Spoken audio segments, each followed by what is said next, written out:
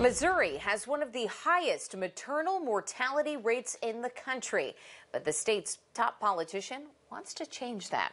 Thank you for joining us this evening. I'm Marissa Holloway. And I'm Lucas Geisler. ABC 17's Hannah Falcon joins us live after looking into the reality of pregnancy-related health issues in the state.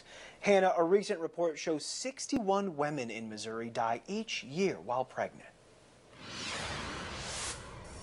Lucas, Marissa, because of that high rate of pregnancy-related deaths, the governor proposes a plan be made by the health department to combat this number. One mother I spoke with today knows the realities of pregnancy-related health problems firsthand. I didn't realize how close I was till dying, that I was so close to dying until she said, "I'm so glad you're here. You almost weren't."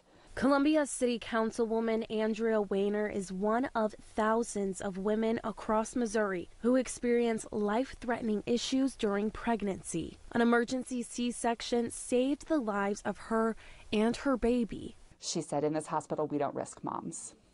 And she goes, "We're going to have your baby today, and we're going to take care of her." And I said, okay. According to the Department of Health and Senior Services, 61 women each year do not get as lucky as Weiner.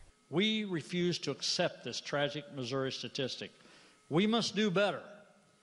If we can't get it right for the mothers and children across our state, we might as well pack our bags and let somebody else occupy these seats.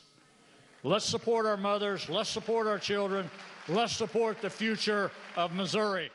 My first reaction was, it's about damn time.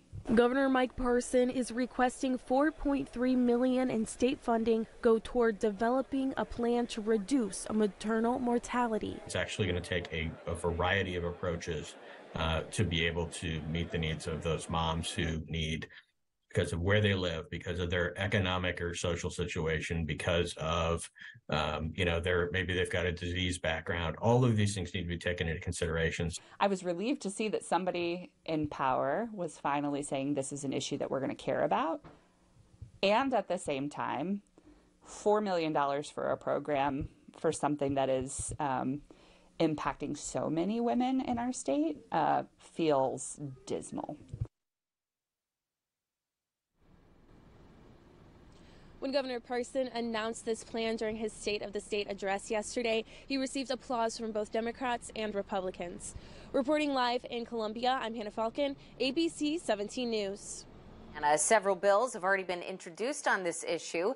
A hearing was held yesterday for one that would extend Medicaid benefits for 1 year after pregnancy.